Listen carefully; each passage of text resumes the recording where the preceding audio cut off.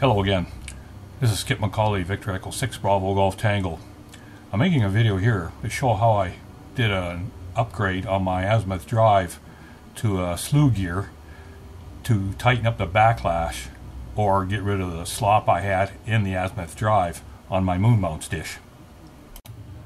The original drive was supplied by an automobile window motor which was coupled to a 500-to-1 gearbox. This was then coupled to a large drive shaft that went up to the top part of the dish mast. The top of the drive shaft had a sprocket which is connected over to the main drive of the dish mount using a chain. It was this chain slop that was creating all the problem for trying to track the moon, especially on higher frequencies. This original drive system worked okay for smaller dishes that I used before, but when I built this 21.5-foot dish, the mass and the wind load of it made it quite uncontrollable in any kind of a wind for tracking the moon. Luckily, on the market, these Slew Gears came up for sale and quite reasonably priced. The other issue with this upgrade was that previously just the top of the mast rotated for the Azimuth. And this upgrade, the whole mast from top to bottom was going to rotate now, which meant it could no longer be clamped solid to the tower. So I needed some kind of a ring gear bearing or whatever to put on top of the tower to support the mast. So after weeks of deep thinking, a cunning plan was devised. The first thing I had to do was build a buggy of some sort that the dish would lay onto and roll away once it was disconnected or unbolted from the main mount. It had to be separated because the whole tower frame had to be dismantled and tipped over and hauled over to my welding shop for modifications for the new Slew Gear drive. One of the first things to be fabricated was some kind of a clamp system so that the big Slew Gear would clamp to the new 5.5-inch vertical mast. This clamping system was built out of 1/4-inch steel plate and fabricated from various pieces of pipe that was cut apart and reshaped to mold on the new 5.5-inch mast. The clamping system for the vertical pipe had to be built in a way so that it was adjustable. Lower tabs were built to meet around the clamp and then milled with slots so that the two halves could slide in and out and clamp up to the mast yet be centered around the main mounting plate. The top rotating bearing clamp was built in the same fashion as a big Slew Gear clamp was. The next part to be built had to be the lower hinge over bearing. Since the new mast will rotate from top to bottom, it had to incorporate a special bearing which was built out of a large truck wheel bearing. The big Slew Gear weighs so much, nearly 180 pounds, that it cannot be winched up with the mast, so it will sit below at the bottom while the mast is tipped over. Finally, it was time to start assembling and testing. The tower frame was towed over to the workshop for welding, and the top bearing mount was fabricated and welded to the top of it. A bolt-on flange was welded to the bottom of the new mast for the new hinge bearing to bolt to. Next, the upper rotary bearing was clamped to the pipe for testing. The mast and upper hinge was bolted to the lower part of the hinge on the frame of the tower. With it all bolted together, the whole mast assembly was winched up into the frame and the top bearing was bolted to the new mount. Next on the agenda was to build some kind of mount for the big Slew Gear and some kind of framework that would make it mount to the tower frame itself. This Slew Gear mount had to be built in a way so that it would slide past the vertical mast and bolt to the tower frame. Now I had to get the 180-pound Slew Gear out of the shop and over to where the tower frame was. I had to use a couple of cranes I have laying around, which was very labor-saving. My homemade Jeep crane became indispensable for this whole project of getting it done from start to finish. Couldn't have done it without it. Now the fun began.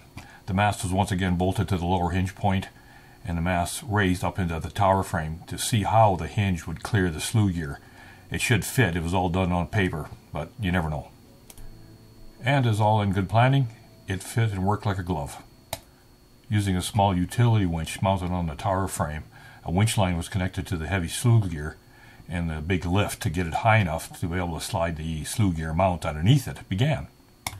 Once the utility winch pulled up the Slew Gear high enough, the partially built mounting frame was slid around the mast and put into position.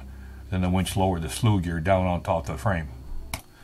The big slew gear was bolted to the mounting frame from underneath. This clamping system was assembled onto the slew gear and clamped to the mast. The whole framework was just held to the tower frame with C-clamps for testing. The electrical motor was attached, power applied, and the whole system was rotated to see how true it turned. Finally, holes were drilled to the tower frame for the bolts to hold the slew gear mount to its structure. Some welding modifications were done to the actual dish mount to match up with the new vertical mast. By the time it finally comes to start hauling things over to the dish location and start reassembling. Once the tower frame was bolted to the ground, the slew gear again was lowered down onto the lower hinge point using the crane off the Jeep. Next, the new mast was hauled over to the site and connected to the lower hinge. The upper bearing was installed and the whole system was winched up into the tower frame, bolted in, and checked for plumb. Next, the mast was lowered. The dish mounting hardware was bolted to the elevation bearing mount. Once that was done, the dish sitting on its buggy was rolled over to be in position with the mounting frame. It slid over quite well. The holes actually lined up perfectly and the bolts were put through and everything was bolted tight to the mounting frame. A few other mechanical things had to be taken care of, but the moment came that small utility winch was disconnected and the larger winch from the Jeep was strung through the pulleys to the winch mast. Things were ready to start winching it up into the tower. Here we go.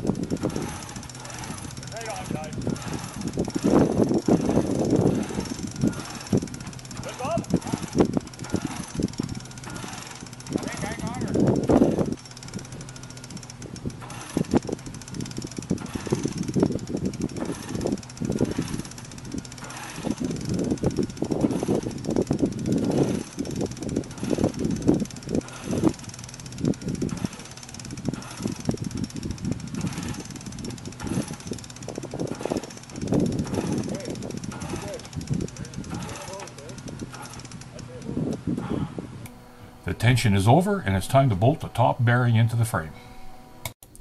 The man lifting elevator was rolled into place to help us install the counterweights and elevation actuator. The following video is a shortened version of how that worked out.